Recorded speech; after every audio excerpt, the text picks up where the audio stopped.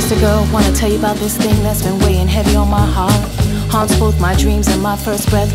Where to start? Well, revolution it seems has become an antique. When in my youth revolution was what we rose with the sun to seek. We were fierce now. Our glory days are nothing but a page in an edge-worn book.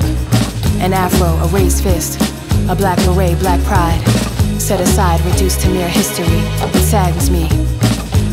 It saddens me. But will these words fall on deaf ears? Cause my tears won't fill up the riverbed of resistance and change. It's gone dry, and gone and unknown are the names which gave that river its tranquility, its beautiful force and Godspeed. Rise up out of the complacency induced sleep. We need an awakening.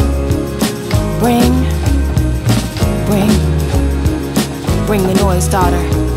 Now is the time for you and your generation to put this universal chaos in order.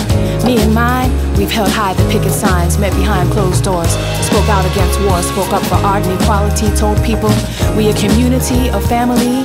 The years travel quick like speed and light, and the torchlight is burning low.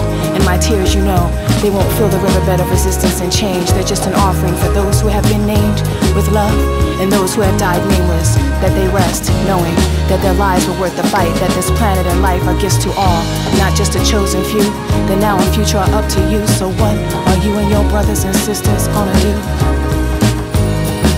But mama, the resistance seems so futile, when all the while government and media massacre my dreams. We, my brothers and sisters and me, are at the mercy of .coms, bombs that kill at least 30 daily. The constant downward spiral of music and humanity.